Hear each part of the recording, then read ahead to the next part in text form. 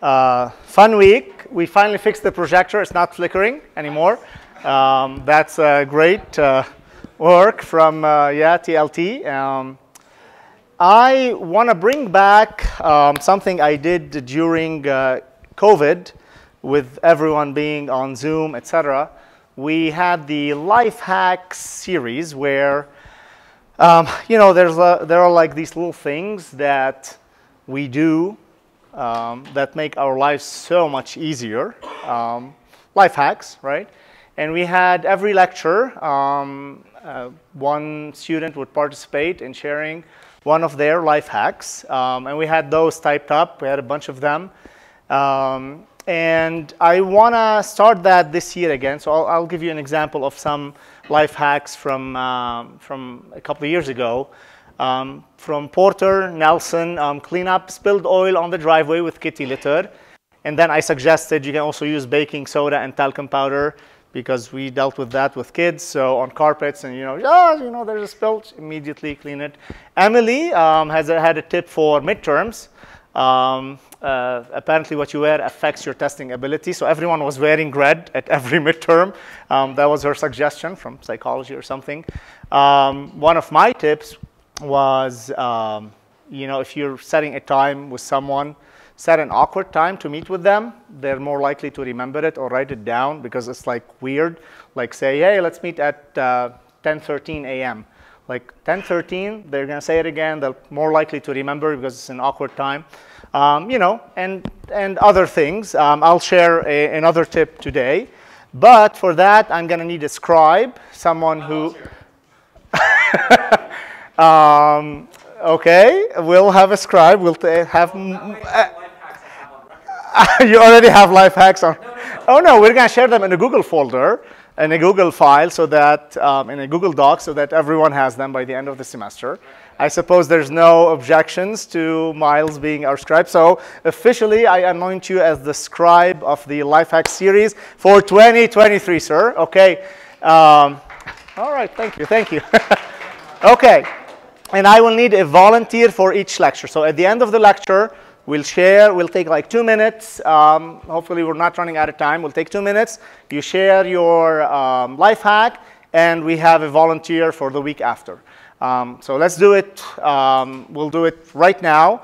I'll start by sharing a tip with you. So during COVID, I bought a lot of ice cream because we were like, we had the kids with us, and we're like, okay, best thing, bribe them with ice cream. So I bought like 15 cans of the deluxe churned ice cream, all the big cans, put them in the chest freezer, and a month later I go up and start opening them, and they're all dried up and hard as stone. You've had that happen, like an old can of ice cream in the freezer, and like, what the heck is going on? And apparently they all kind of dried up. So the trick there is to put them in a Ziploc bag to seal the moisture. So get one of those large quart-sized Ziploc bags, or any other bag, kind of seal them in. They would last at least 4 or 5 months. They'll stay fresh and soft like the day you buy them. So that's my tip of the day for your ice cream indulgence. Volunteer for next week. All right, we got a volunteer for next week. So Miles, you want to start scribing? Start a Google Doc and share it with me, and we'll get started. Okay, so for linear solvers, we're done with them. I did a special lecture yesterday. I recorded it and put it on YouTube to finally do the tridiagonal solver on the heat transfer problem. Please watch that lecture, because it truly shows you the immense cost you would be paying by using direct solvers by using Gaussian elimination and standard solvers on large systems of equations.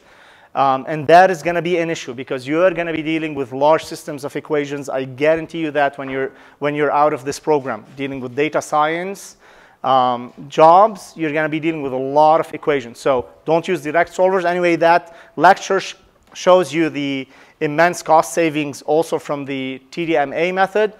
Shows some tricks to measure memory and things like that. It's on YouTube. Yes, Ethan. It is a direct solver. It's a special direct solver. We did not do any iterative solvers, okay? Now, at the end of those slides, the PDF, so go get the latest PDF from the front page. There's about 100 more slides talking about other kinds of solvers in Python, how to do sparse matrix storage, and things like that. I'm going to follow up with an announcement to have a bonus set of material and bonus set of problems for those who want to kind of take on an extra challenge. But the slides are available for everyone. The extra slides, you might not use them now, but in a few years, you might find them useful. Feel free to just take a copy of those. We talk about sparse systems, iterative solvers in Python, fast solvers, conjugate methods, all of that, all the programming tips and techniques, how to do that. So it could be a nice repository for you. Okay. Today we are still now in part 2 of the course, solving algebraic equations. And so far we solved linear equations. We know how to solve a single linear equation. We learned how to solve a system of linear equations. In this chapter, we are going to start solving nonlinear algebraic equations, both single and systems of nonlinear equations. Again, I apologize for those of you on this side who can't see all of this, but you can follow on the PDF slides on your laptops if you want. The learning objectives for this chapter are as follows. By the end, I'm hoping you'll be able to define what a nonlinear equation is, what's meant by solving the equation f of x equals 0, define and write down what's called the residual form of a nonlinear equation, define what is meant by the root of an equation or a zero of an equation, define what we mean by closed and open domain methods for solving nonlinear systems, create Python code that calculates the roots for nonlinear equations using built-in tools, and then we're going to learn what's inside the built-in tool. Yes, the built-in tool is useful. We can use it. But you also, as an engineer, you are held to a slightly higher standard than a technician. You need to know what goes behind the scene so that maybe in the future you create a new solution routine, for example. Create Python code that implements Newton's method and learn Newton's method, how fsolve essentially works. Identify a system of nonlinear equations, calculate the roots of systems of nonlinear equations, and interpret those geometrically. These two in red are not required this year, and I'm not going to cover them, but they're going to be in the additional material. Okay? So we're going to start with a problem. I don't have a sensational story for this chapter, but I tried to come up with one from a few textbooks the other day. So imagine your city is building replacing its piping network, and you've seen those large pipes. People can walk through them, and apparently during a construction phase, somehow 26,000 gallons of water, or about 98.5 cubic meters of water, leaked into one of the pipes under construction. And the question is, find out if a maintenance person who's 5'7", that's about my height, about 170 centimeters, can walk through the pipe to investigate the damage without being submerged in water. So we want to make sure, like, does the water level reach their face, or is it kind of lower than their height? Okay, so that's the question. All right, so how do we do that? I'm going to give you the equation for if you spill some volume of water, V, into a pipe. Now remember, this pipe is not a rectangular channel, so it's not a simple volume calculation. It's actually circular, so you got to take into account this entire volume. So the volume, if you dump a certain volume V into a pipe, the relation between V and the length of the pipe, the radius of the pipe, and the maximum height of the water is given by that formula. Okay? So V is given to us as 98.4 cubic meters. L is given to us as the pipe length, 15 meters, and the radius is 4 meters. Okay, so we still have H as the unknown in this case. Okay, so how do we solve this problem? Clearly, if we can find for that volume of water, that length of pipe, and that radius, if H is less than the height of the person, then the person can walk without being submerged, right? So if we can find H, we can tell if a 5'7" person can walk in that pipe without being submerged. Okay? So now I'll ask you, can you solve this problem analytically? Like just looking at the equation, you're given V, you're given L, you're given R. can you find H? Yeah, by hand. How? Can you do that math? No, calculator. You got to do it analytically. Can you do it analytically? Yeah, not fsolve, not nonlinear. So can you do it? Okay, let's see what you can do. Okay, I'll try.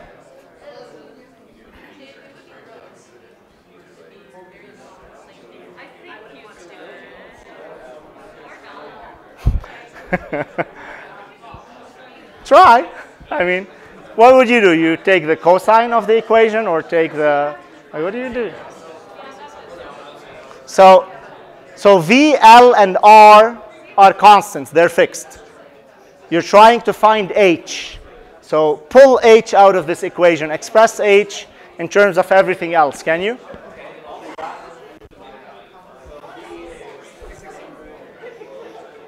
Express it in terms of V, L, and R. So okay, put the numbers. You can put the numbers.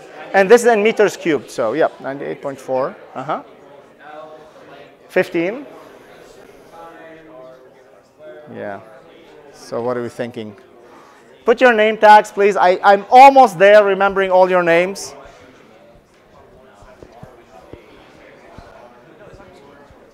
TAs, what do you think? What do you think, Andrew? It's impossible. Okay, so.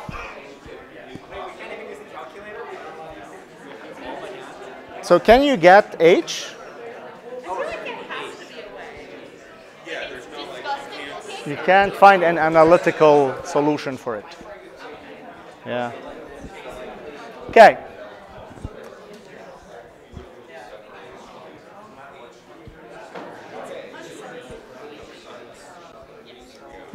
I was wrong. I love when I hear that. Okay, so there's no solution for this. There's no analytical solution for this.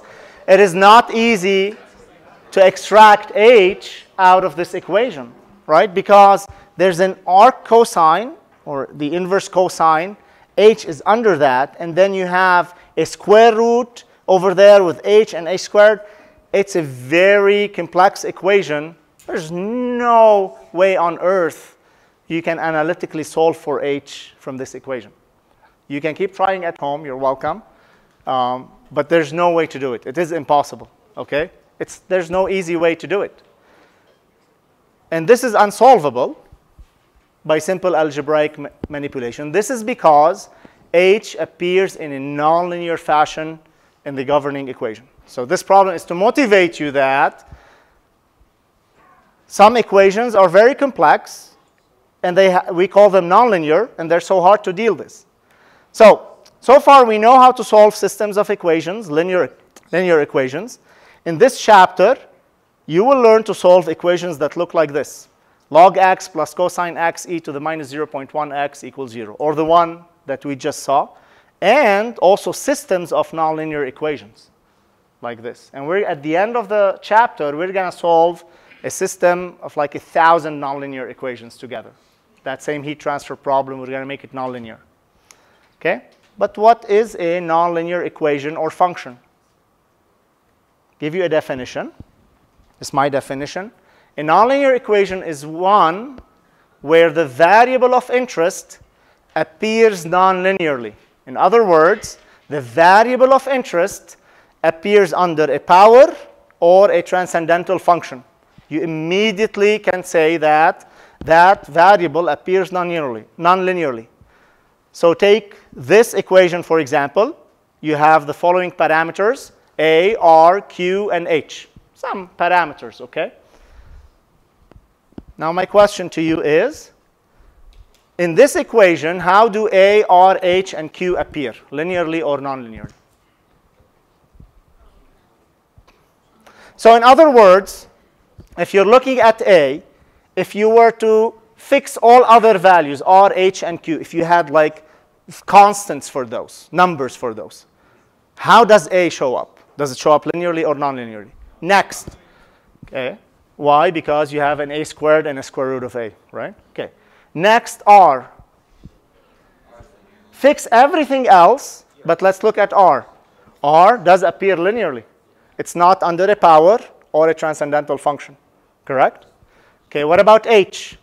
Well, you have a cosine h. That's immediately nonlinear because cosine is a transcendental function. Okay. What about q? It appears linearly, right? There's just q. So in other words, you can solve for the linear variable immediately. Now, this is still called a nonlinear equation, right? But for our interest, what we're going to be dealing with, we're going to have equations that have multiple variables. In the equation before that we looked at, the volume and the length of the pipe, they appear linearly. So we can solve for those directly given everything else. But h and r appear nonlinearly in that other equation. So what matters is going to be context. If you're given an equation, it might look ominous and generally nonlinear, but really what matters is whether your variable of interest, the variable that you're trying to solve for, shows up in a nonlinear fashion or not. Okay? So this is the answer here, just like we did. Okay. Now next, what do we mean when we say you want to solve f of x equal to 0?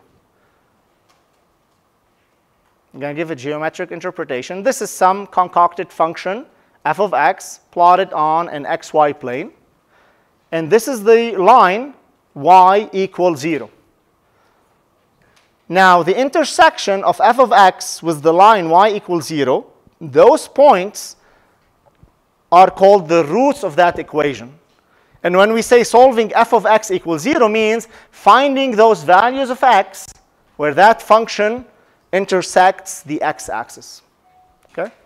Those are called the roots of the equation, or also the zeros of that equation. So going back to our water pipe problem,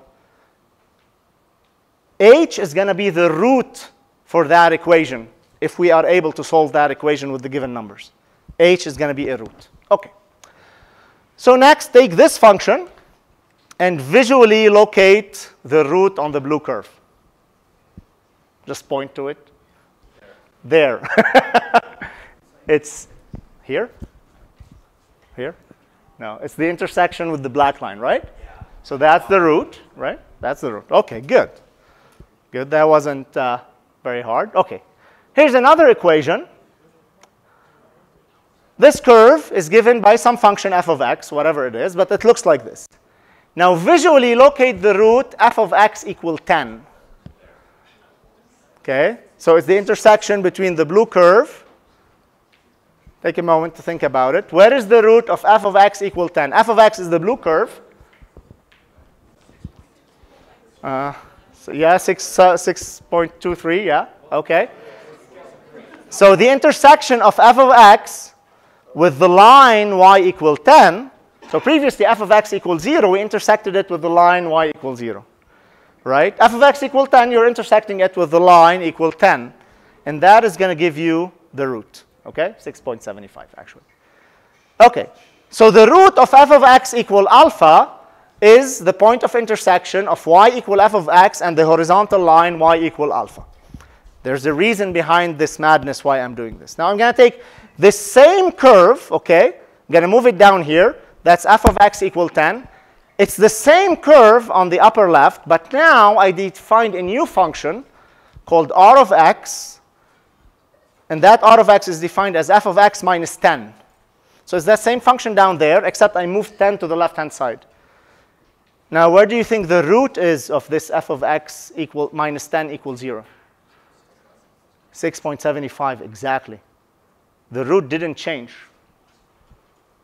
We just moved the function, okay, but the root didn't change. Why are we doing this? Because we need to standardize the way we talk about nonlinear equations. This method of putting everything on the left-hand side is called the residual form of nonlinear equations. There you go. Now you can define what a residual form is. And here's a definition. The root of f of x equal alpha is the same as the root of r of x equal f of x minus alpha equals 0. Okay? and R is called the residual function. So all you have to do is move everything to the left-hand side, or everything to the right-hand side. It doesn't matter. OK, so now write log x plus cosine x squared equals 3 in residual form. What is the residual function for this? Yep. Yep. Yeah. Piece of cake. OK, good. OK, so R of x, in this case, simply move everything to the left-hand side, is log x plus cosine x squared minus 3 equals 0. The root of R of x equals 0, in other words, the value of x that makes this guy equal 0, is the same value that makes log x plus cosine x squared equal 3. Okay, it's the same value. Why do we standardize it this way? Because it provides a universal way to communicate about nonlinear equations and how we solve them.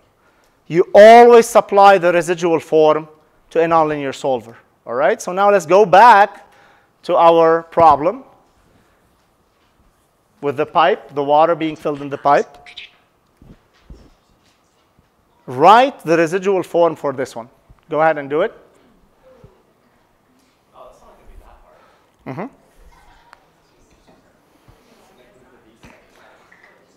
Okay. Just write it. Entertain me. I know this is simple, easy. Okay.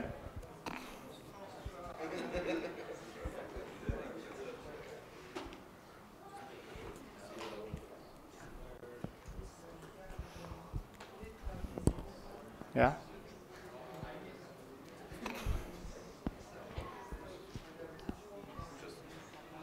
Yep. Yep. Move everything to the left. You got it. OK. So people are saying move everything to the left-hand side and call that R of something. OK? OK. Indeed, that's the residual form, V minus all of that mass, L R squared, et cetera, et cetera. Now, I want to emphasize something because despite how easy this looks and is, it always gets people in the exam because of what they need to put in the argument over here. Okay? So in this problem, I have fixed V, L, and R. And so I'm particularly looking for the root H. So this equation is nonlinear in H. And solving this equal to 0 means finding the root H that makes this whole thing equal to 0. But I emphasize in the residual in the argument for the residual function R of H. Yes, V, L, and R are parameters, but those are given to us. Those are fixed. Really, the variable for which I'm trying to find the root is H. So I emphasize R of H, okay, to clarify that this residual is for the nonlinear variable H. Yes, Miles. You can move V to the other side because 0, yeah, it's equal to 0. It doesn't matter. So Miles is saying, we moved everything to the left-hand side. Is it equal to move everything to the right-hand side? Yes. Okay, and we'll give you the same answer. So V minus L, et cetera, equal to 0 is equivalent to L times et cetera minus V equal to 0. Okay, whichever one you choose. Yes. Oh, sorry. This is not the radius. My bad. So nomenclature issue. This is residual function. This is a residual function. That's a great catch. Thank you for catching that. OK, so let's call it residual.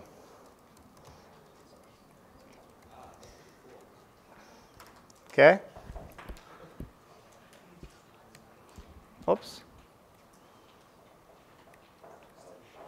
Too many animations. OK. Is this better? Yeah, residual of H. Yeah, good catch. Thank you. OK, it's important to have clear nomenclature. OK. So like we've always done, we're first going to learn how to drive and then understand how the car works, OK? So we're going to be – the reason I do this is because it's good to have a win, right? We want to win. We've learned this now. Let's have a win, and then we can dig deeper and suffer a little bit through the math, OK? So root finding in Python. Python, because it's awesome, also provides some tools for solving nonlinear equations. Single equations or systems of equations, okay? And this is obtained through the scipy.optimize package. Okay? It offers a bunch of nonlinear solvers. The one we're going to use, the one that you're going to need for most of your life, okay, is fsolve. And the way you import it is from scipy.optimize, import fsolve. Okay? Now, what is the function signature of fsolve? We're going to start with the least amount of information to get working with fsolve. Fsolve takes two arguments that are non-optional. Everything else is optional. You see the three dots here. Those two arguments are called in the fsolve definition. They're called func and x0. Func is simply the name of a Python routine that implements your residual function.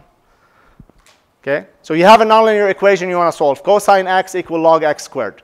First order of business, you write your residual function, residual of x in this case. You write it down. You go program it in Python as its own routine. Def my residual function. We'll do this in a minute. Okay? And you write it down. Okay? You write it down, the residual function.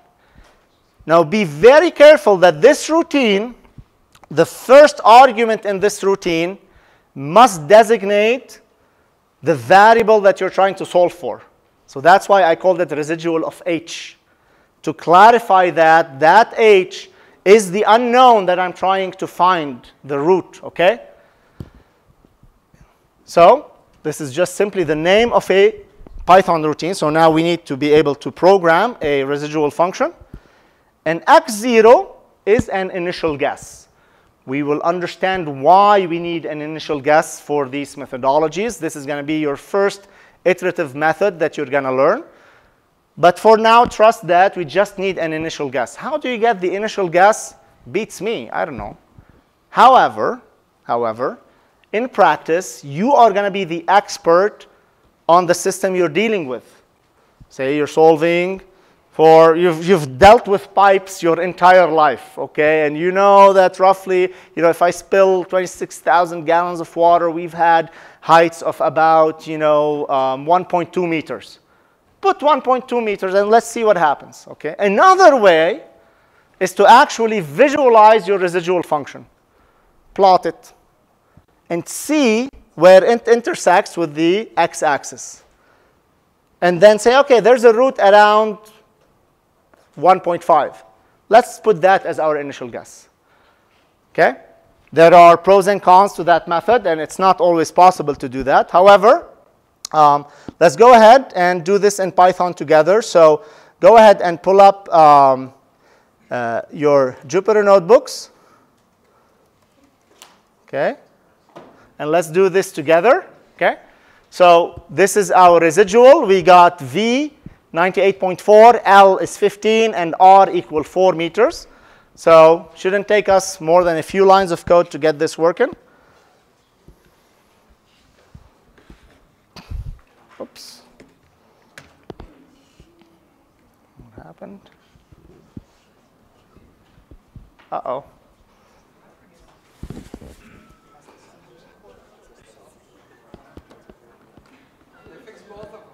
They fixed both of them, huh?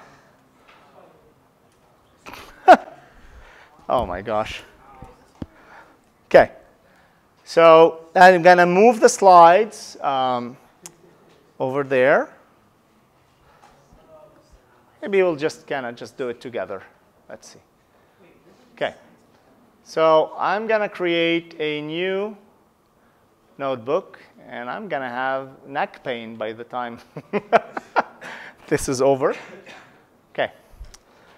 So from scipy.optimize, import fsolve. So if you type fsolve now and shift tab, you're going to see a bunch of options. We're going to learn about many of those once we derive the method behind fsolve. But right now, all you need are the first two arguments, the residual function and x0. Okay? So let's go ahead now and implement our residual function. Let me see what it is. Move to Creston.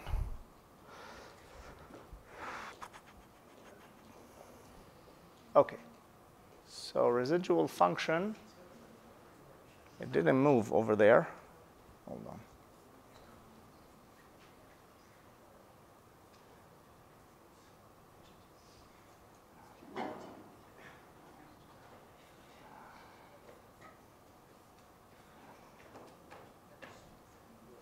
OK.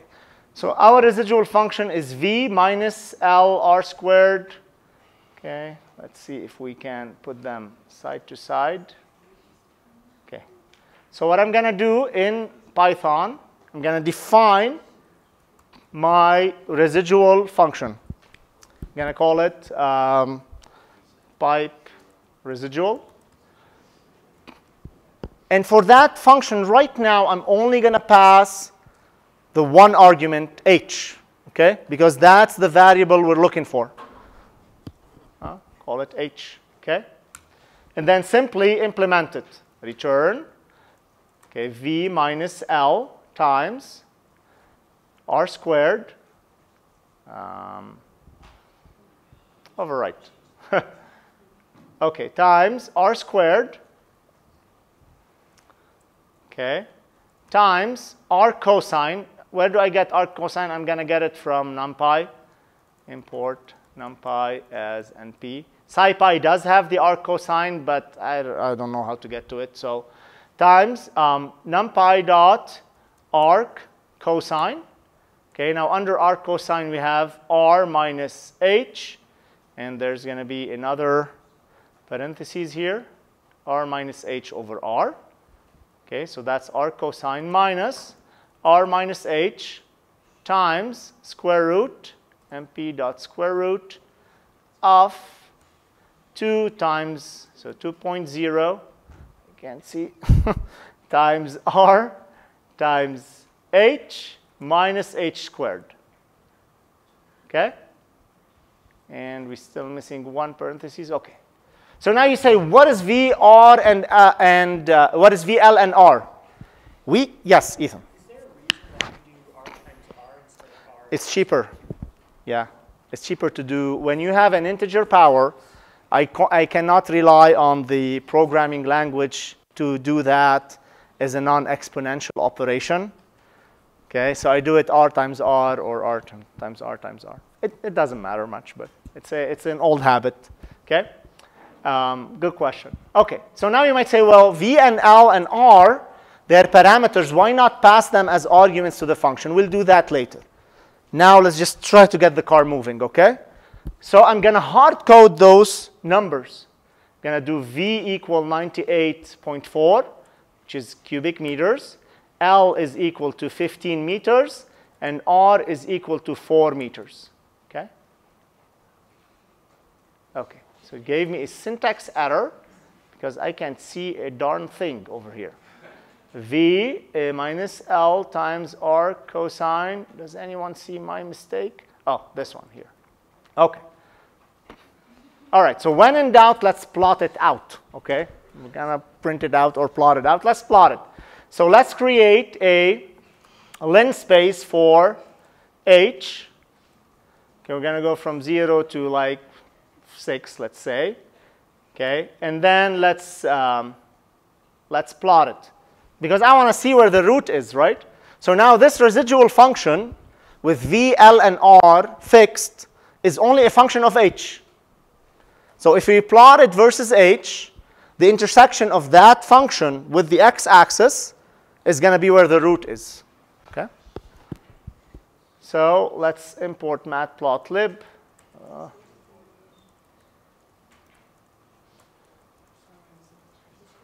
All right, I don't go faster than plt.plot. So let's plot r of h, or my residual, or pipe residual of h. Okay. Oh, look at that. Okay. So plt.grid. Okay. All right, so that's the residual function. On the x-axis, let's scroll up a little bit. Okay. On the x-axis is h. Okay, starting from 0 all the way to 6. And you see the residual function starts at 100, then passes through 0, and then goes negative, right? So our root is somewhere over here. like 1.5 maybe or something. Okay? So that's where our root is. Good. There is a root in this function. Okay? All right. Let's solve it. Let's find that root. Are we all in sync here? Yeah? We ready to do fsolve? Let's do fsolve. Fsolve. Okay? Fsolve. What do we put for the function? We're going to put pipe, residual, just the name, the handle. It's called a handle. Okay? Just the name of the residual function. And the second argument is going to be our initial guess. Let's maybe start at 1.0. Drum roll. Look at that. It returned a number, 1.5 meters. Okay, 1.5 meters. What is that number? That's the value of h that makes that residual function 0, which means that's the value of h, that's the height of the water, okay, when we dump this much volume, 98.4, and with a pipe of length 15 meters and radius 4 meters. Can you scroll up? I think, All right. Where are you guys? Here? Okay. So maybe I zoom out a little bit. Yeah. Sorry, it's kind of a long equation. Import NumPy. Okay. So those of you who got 1.5, do you agree that this, Connor? Oh, Connor, you were, yeah, okay. So once you're done with the residual function, tell me where you're at. Done with the residual function, okay? Okay, there's the residual function. Okay. Can I scroll down? Thomas, Brandon, can I scroll down? Okay. Okay. Did you get it? Yeah. No? Okay. What, are you stuck? I don't know. I was just trying to retype this when it went back up. Not line space, lin space. Lin space. Okay. So this 1.5, given this much water in this pipe, that's the height of the water. So can the 1.7 meter person, can I walk down in that pipe without being submerged? Yeah, because water's going to reach up here. I'll be like, walking like that, right? I can probably float in it, but yeah, I can go in, right? Yes? I'm curious question for the initial guess. If you're to put 2, how will that differ from putting 1? From what? So From putting 1? Yeah, so It will, okay, let's try it. Let's try it. So you're suggesting we put in initial guess of 2. Okay? Still the same. okay, so is there any benefit to trying to get as close as possible? Yeah, so once we dig under the hood, we will learn that the closer you are to the root, the faster you're going to converge. However, the method that this algorithm uses, okay, if certain conditions are met for the function, and those conditions are met, then the algorithm is going to definitely converge. Then it will converge pretty darn fast. So the difference is going to be 1 or 2 iterations. We'll be able to see that once we implement our own under the hood, see what's going on under the hood. Would it also matter if there's like multiple roots? Yeah, so this will not be able to find multiple roots, okay? This will only converge to one root at a time. If you had multiple roots, like for polynomials, you have to pick the guess that's closer to that root. There are other methods for polynomials, which we're not going to cover here, but this is building up to something more complex. Yes? If you put it at 0, it doesn't.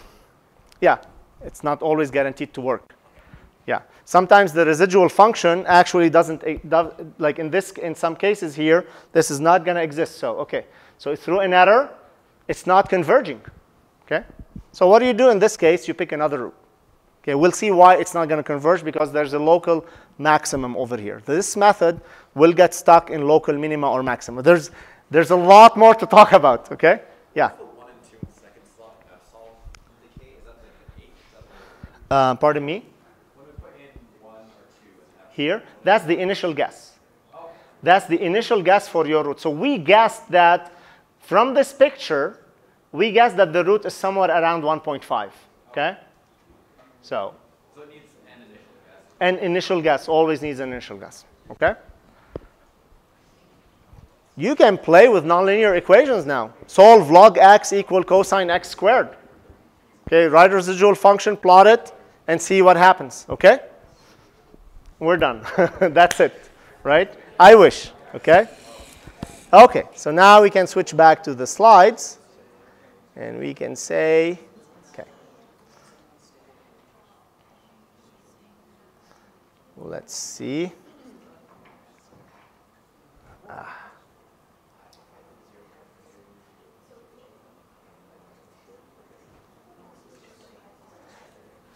Okay. Now, like in this case, we had V, L, and R as parameters. So what if now you want to play around with those numbers and see what if our pipe was bigger, what if we dumped more water? Let's say you're part of the city management and planning, and you want to make sure that you have good-sized pipes, that they're not going to fill up, et cetera, right? You don't want to every time to go and put in numbers in V, L, and R. You kind of want to pass those as arguments to the function, okay, as additional arguments to the function. fsolve allows you to do that, okay? So if you were to define your residual function, the first argument always designates the variable you're trying to find the root for, in this case, h. But you can add as many other arguments as you want. In this case, I gave the example A, B, C. So those would be V, L, and R. Let's say you want to keep repeating this process in a loop. Go scan over all V's, all L's, all R's, and find a root, okay? You pass those, you loop, and you pass those as arguments. Then fsolve, remember, fsolve is going to take a residual function. The first argument is always the one referring to the variable that designates the root, but you can also pass additional arguments to fsolve through this mechanism here. Okay. You might not find this very useful right now, but once we get to harder problems, this will be useful. Notice the match here. The first argument is always by default being passed through internally with fsolve. All other arguments, you can pass them through fsolve with these args. Okay? So let's see how this might work.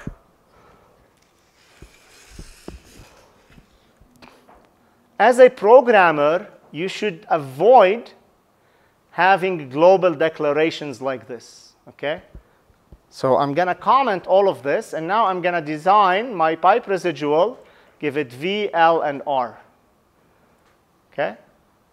So now if I come and plot the residual here, yeah, it's not going to work, right? Because it's missing V, L, and R.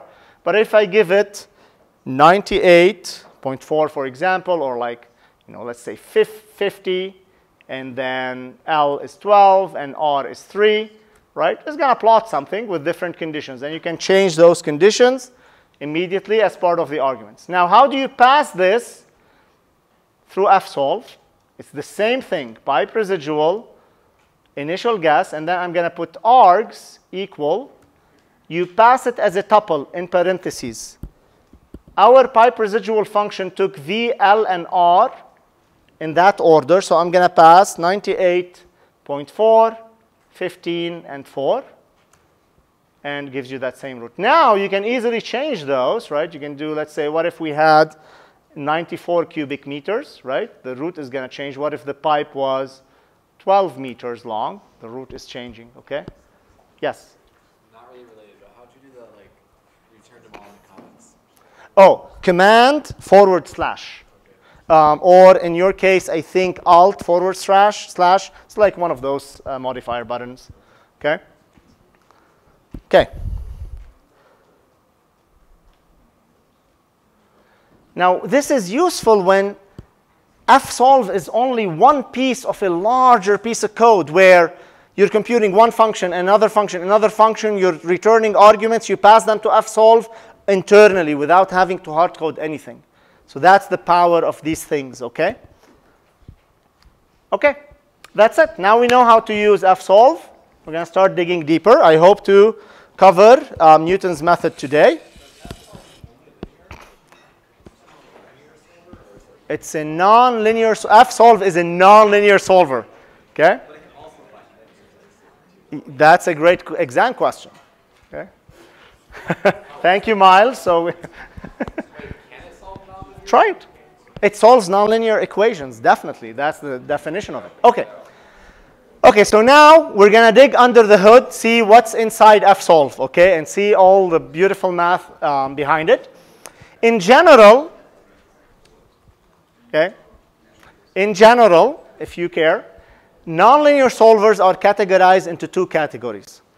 What we call closed domain methods and open domain methods.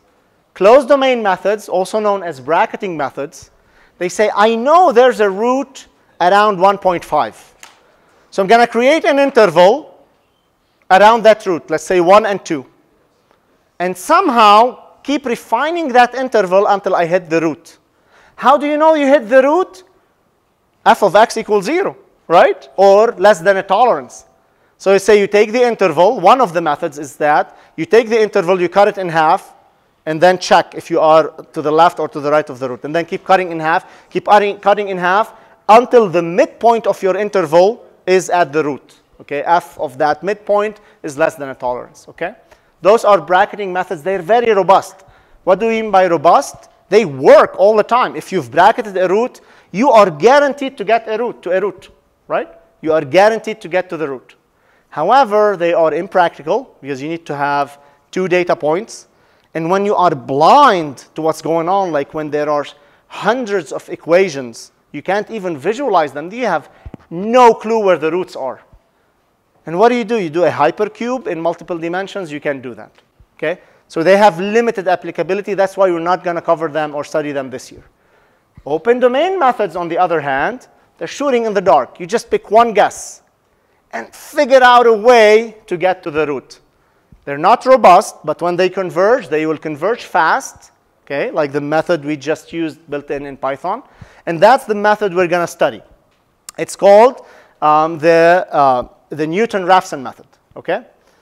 The other methods are covered in extra material in these slides.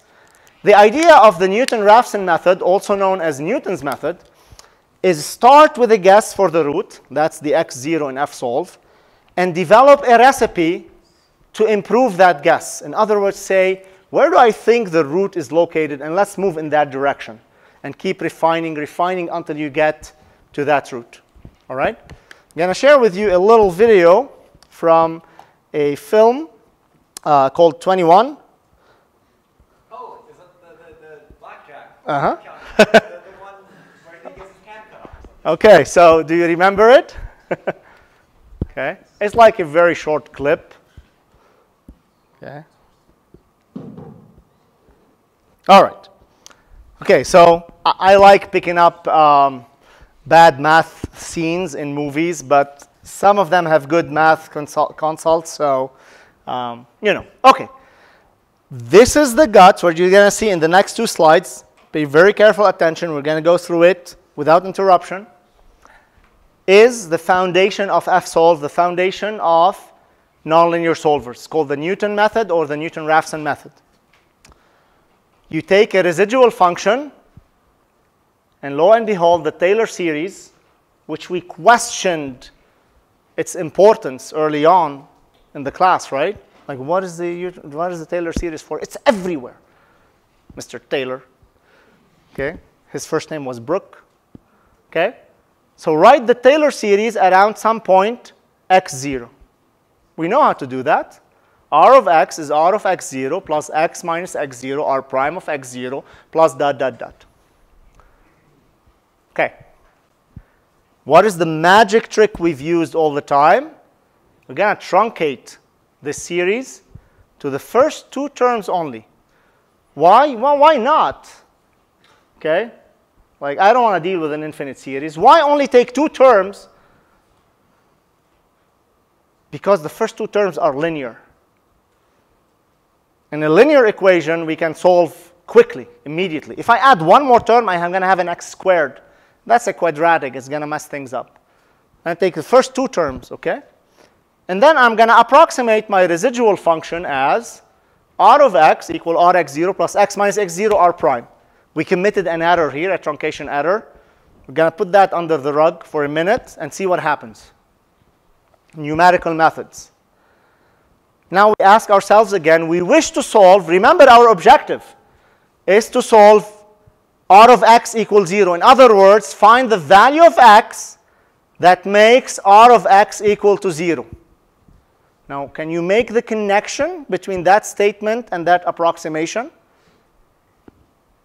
So assume you know x0 in this formula, r of x equal r of x0 plus x minus x0 r prime of x0.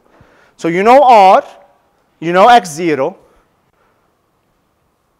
Can you solve for x so that r of x equals 0? Solve for it and by hand, analytically. Find the value of x. So the statement here says, treating x0 as a guess for the root of r of x equals 0, use this two-term series to improve that guess. In other words, just set r of x equal to 0 and find x. And I'll tell you what we're going to do with that x in a minute. I agree, this is an approximation to the true r of x. But forget that for a moment. If this were your r of x, what is the root of that equation?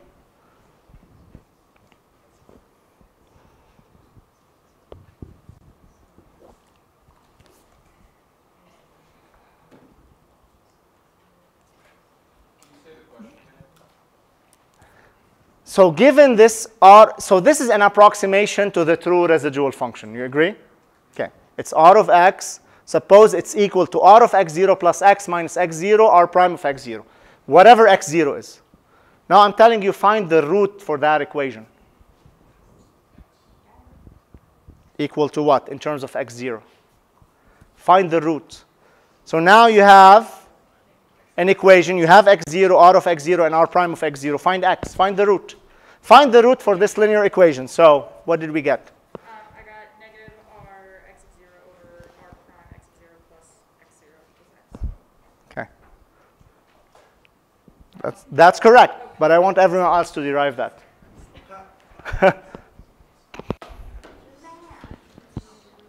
So guys, if you set r, if I give you ax plus b equals 0, what is x? Minus b over a, right? Just solve for x in this one. This is a linear equation, right? Because this is linear in x, right? So you can solve it exactly. If you set r of x equal to 0, that will find the root for that equation, right?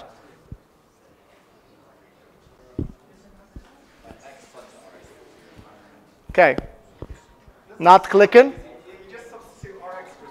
I don't know why you guys complicate it so much. Just set r of x equal to 0. And solve for x. You know this value, you know this value, you know x0. This is a linear equation in x. Just solve for x. Find x. What is x? Write it. Write it down. You did already. Okay. Okay, so this gives you, if you were to do that, this gives you x equal x0 minus r of x over r of x0 over r prime of x0. Okay. So now let's step back a minute. Let's step back a minute. Let's step back one step backward. This is not the root for the true r of x. Okay, this is the root for the approximation of r of x. Agreed? This is the root for the two-term Taylor series approximation of r of x. Agreed? Yeah, it's what makes this equation here with the squiggly lines equal to 0, right? But we are after the root of the full function of r of x. What if we do the following? What this looks like, it looks like a recipe to me. I'm starting with some value. I know everything here. And I've improved over that value. What if I take that improved value and put it back in here and repeat and keep repeating? Keep repeating. Am I going to converge? Okay. So treat this new x value as an improved guess and call it x1. So now you have x1 equal x0 plus r of x0 over r prime of x0. Now treat x1 as the new guess, and let's improve it again. You go to x2 equal x1 minus r of x1 over r prime of x1. And keep doing that, however many times you want. However many times you want until you hit the root.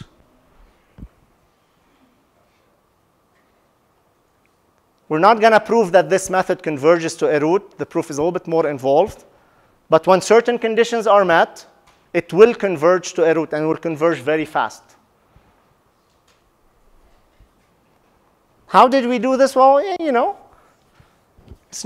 it's numerical methods. It's not exact math.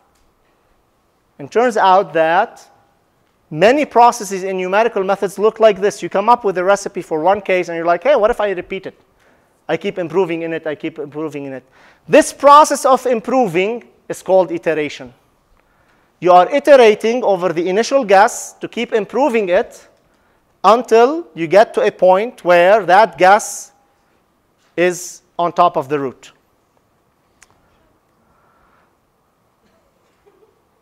The method will converge when certain conditions are met beyond the scope of what we want to cover here. But for most cases, it will converge. I'll show a couple of cases where it doesn't converge. When you're dealing with these problems, if it doesn't converge, just start with another root. Okay? In practice, what happens, you know the system you're dealing with. Okay? And typically, these nonlinear solvers are used with what we call time-stepping methods. So you already have an initial condition. You take it one step. You use the new solution as your initial guess for the next step, because you haven't departed that far away, and you're always guaranteed to find a root. Okay? Now, what does this look like geometrically? This is the best, I think, way to think about a Newton's method. I'm going to give the statement here in words, and then when we draw it, it's going to make sense. For a given guess, xk, so k is a counter. Okay? For a given guess, could be x0, x1, x2. Newton's method finds the next guess, xk plus 1, by drawing a line at the slope of the residual function and intersecting that line with the x-axis. Okay, let's see how that happens. So suppose you have this function, and this is the root in red. Okay? That's where this function intersects with the x-axis. Suppose this is your initial guess. Okay? This is what Newton's method does. It finds r of x0. So your initial guess is x0. It finds r of x0. Then, remember in the formula, there's an r prime of x0. That r over r prime, that is the equation. That equation is the equation of a straight line that is tangent to r of x0. You see that line? We drew that tangent line right at r of x0. And when it intersects with the x-axis, it gives you the next approximation. So we start x0, went up to the function, drew a tangent line, intersected with the x-axis. That's our new guess. Repeat the process. Now we're at x1. Draw the vertical line, r of x1. Draw a tangent. And that's going to be x2. And you see how we are progressively getting closer and closer to the root. And you can continue, and you'll convert. Once you hit the root, you stop. Okay? Yes? You check if f of x is equal to 0. Right? Right? Or less than a certain tolerance. We'll talk about that in a minute. Whatever the function looks like, even if the function was on the other side, the slope is going to be negative. It's going to drive you directly to that minimum. It will always get you to that minimum, or whatever the root is. Okay? Here's the algorithm. You are given an initial guess, a residual function, the derivative of the residual function, and a tolerance. Okay? That's where you want to stop. That's what you want to, where you say, well, you know, that's good enough. F of x equal 10 to the minus 10. That's my root, okay? Start by calculating r of x0 and r prime of x0. Then calculate a new guess for the root. Call it x1 equal x0 minus r of x0 r prime. Very simple formula. Then check for convergence. That's the question. If r of x1, the new root, is less than your tolerance, then exit the loop. You're done. Okay? If you're not converged, then treat x1 as your new x0 and repeat. The whole thing is literally about 7, 8 lines of code. We're going to do it in the next 2 slides. But first, when do you stop? A word about tolerance. If your function ranges between 0 and 0.1, your tolerance probably should be very, very small, like 10 orders of magnitude smaller than 1, like maybe 10 to the minus 10 or 10 to the minus 8. But if your function ranges between 1,000 and 1,000,000, then I can accept a tolerance of 100, okay? Because the function values are so large, right? It's about relative scale. So once I'm close enough to the root, I'm going to call it a victory. OK, so let's Pythonify this together. But I'm going to ask you a question first. So again, as I think about writing a code, I think about 2 things. I think about the routine as a processor of some sorts. It takes an input and produces an output. What do we need to implement our Newton method? What inputs do we need? And what outputs should it provide? I want some participation from the back. Sorry, Abigail. Sorry.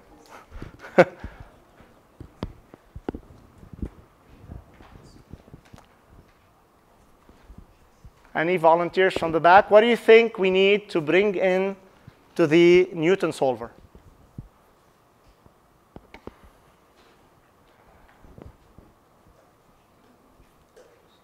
If this were your exam problem, what does your Newton algorithm need to function? Initial gas, right? I need an initial gas. What else?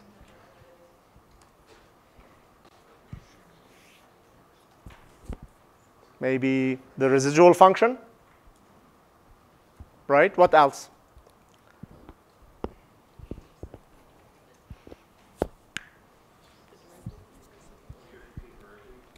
The what?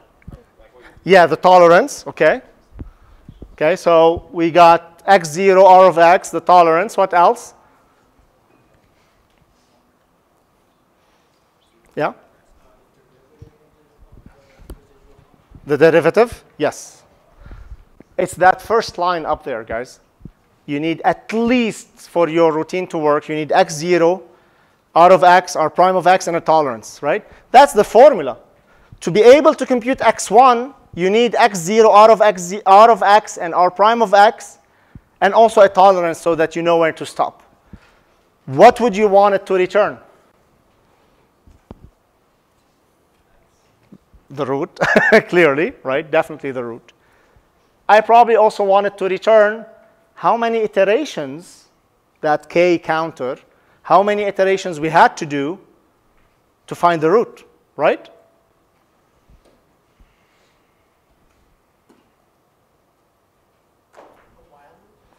Yes, so that's the technical. So let's pull up our Jupyter notebooks and see if we can get that done together.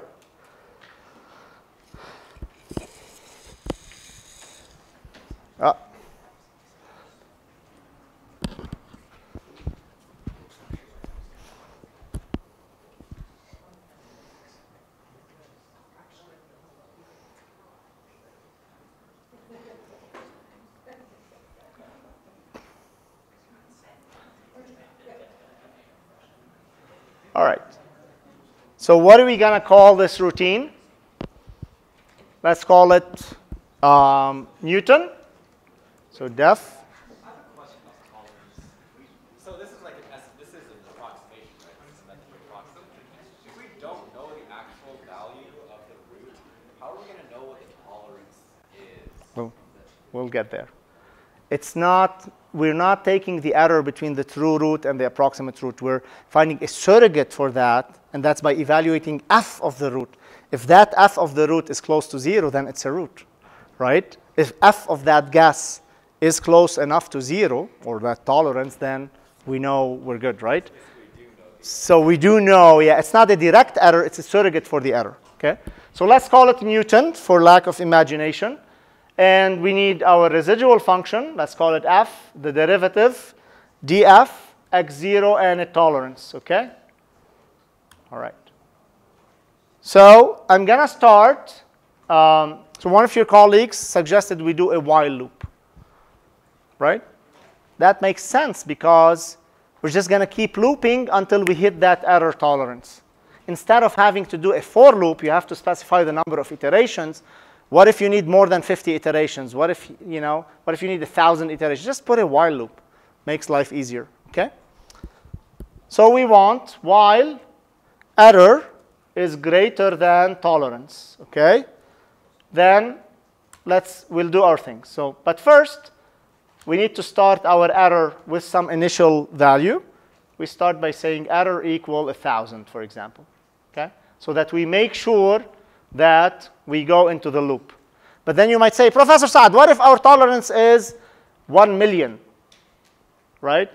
Because the function is huge. So what I'm going to do, I'm going to do my error equal tolerance plus 1,000.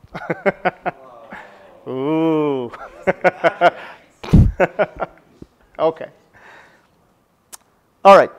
I'm going to implement Newton's method. Newton's method says x1 equal x0 minus f of x0 over df of x0. Now, what is f and df? They are other Python routines that take an argument, x, and return a value. So we would have, in this case, to implement the residual function. We also have to implement the derivative. Okay? We have to implement the derivative. Okay.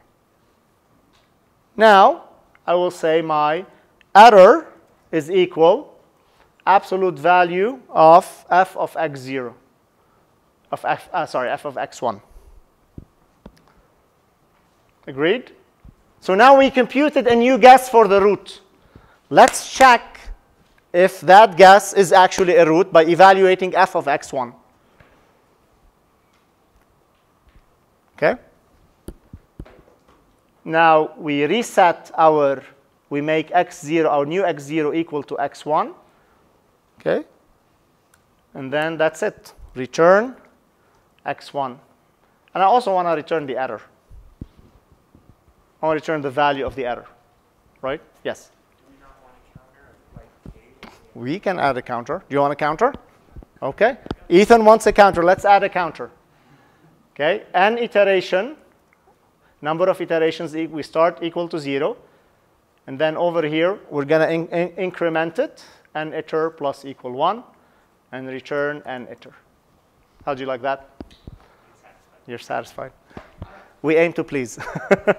Yes, Miles. So for the while loop to run, error seems bigger than tolerance. The first error just seems to be bigger than tolerance, just recalculates error anyway. Could you just do error equals tolerance plus 1 or Sure, sure, anything. Yeah.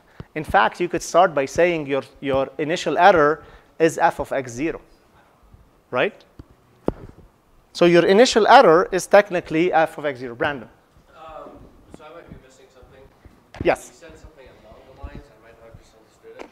Where are we getting, so we have an f of x0 and then f of x1. Where are these f functions? Yes, so we haven't defined them yet.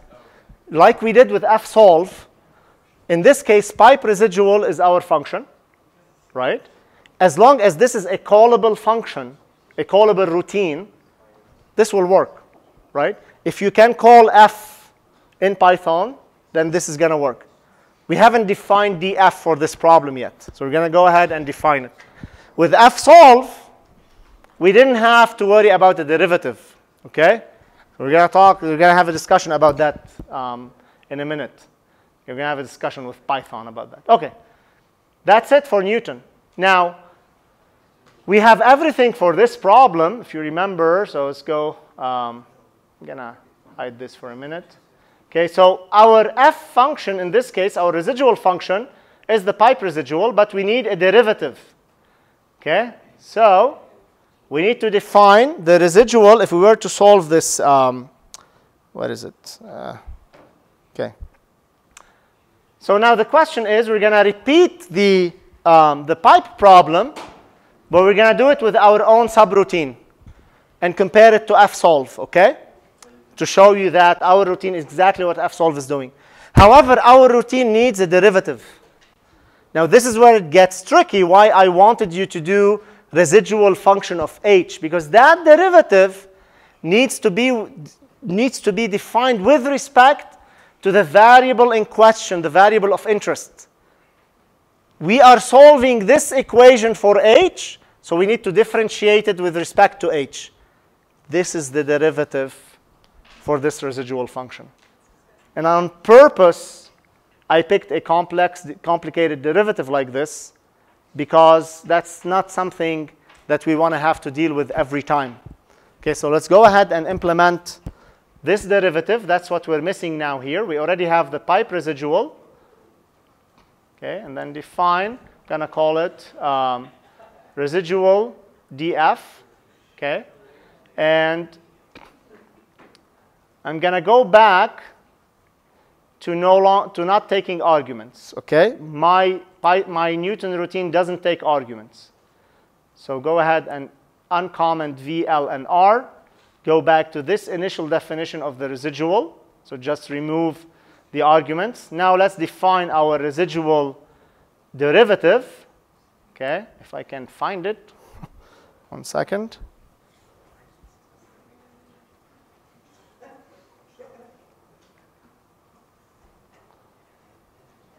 It's like, okay. Wow, this is like one annoying derivative, okay? And on purpose, I want you to deal with an annoying derivative because, okay.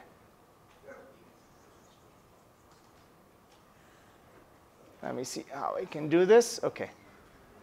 All right, so let's define the derivative. It's going to be minus, so return, let's first define it as minus L times, we open parentheses, it's going to be huge parentheses. We have an R over, well, okay. If you notice, we have H times H minus 2R everywhere. So I'm going to call that some number A, okay? So to simplify the algebra, we'll call this A, which is H times H minus 2R. Agreed? So now I have R over MP dot square root of minus A over R squared. Okay, so over R, that's over R squared. Okay, minus H minus R times H minus R, so H minus R squared, over MP dot square root of minus H times A. Agreed? Because A is H times H minus 2R. So we have A over minus A over R squared and minus H times A. And over here, we're going to have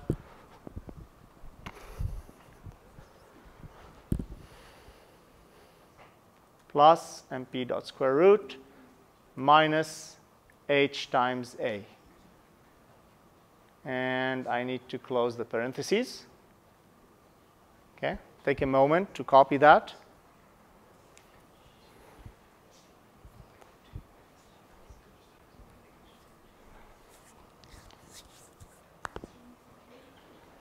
It needs to be painful, this derivative. Putting in this derivative needs to be painful on purpose. Because I want to come up with a method where we don't have to input a derivative. Because with fsolve, we didn't put a derivative. Yes, Mike? So if this is the same system that fsolve uses, what situation would we use this instead of fsolve? You'll always use fsolve. I'm showing you here how to think as an engineer, right? What's happening behind the scenes. Because now you'll understand if fsolve like returned to you some tolerance, oh, it's returning this value, right? That's kind of what happens inside the guts of it. Connor? Give me 5 minutes, okay? Go, if you want, go ahead and do that in your notebook, okay? And show that you get the same result. I will follow up on that, Connor, in a minute. Okay? He's just traveling back in time to explain to us what's going to happen next. Okay, so return, sorry. So I'm going to return this value. Return this value, okay? Whoops. Again, I committed an error. I'm glad I'm committing these errors. What the heck happened here? Oh, I always have this missing parentheses. Okay. Right? Okay. No error. All right, so now let's go ahead and call our Newton method. Okay, do you have the confidence to call the Newton method? No, you don't have the confidence to do it. Let's do it together. Yes? You did make an error in your derivative. Did I make an error? Times by an extra h, I think. Where? Like in your square roots, because you times by h in your definition of a. Oh, yeah. Thank you. Well, that's why we have. Okay, so you're right. Yeah. So h, yep, that's correct. Just negative a. Over here. Wow. Well, I made this on purpose, Nicola. Just to show that this approach is prone to human error. Okay. This is wonderful. This is better than I had anticipated. Okay. So now if we go back to our. Okay, so let's make sure we are in sync. We have our residual function. We have V, L, and R defined here globally. Okay, and our residual is this guy. Then fsolve. Hold on. Kernel restart. Okay, fsolve gave us 1.5. Let's see our Newton method what it's going to give us. We're going to give it pipe residual as our residual function. We're going to give it residual df as our derivative of the residual function with respect to h. We're going to give it the same initial guess, 1.0. And we're going to give it a tolerance of 1e to the minus 8. Okay? Look at that. Awesome. Look at this. 1.505698813. And then we have more digits here. We converge to an error of 2.8 times 10 to the minus 14 in 4 iterations.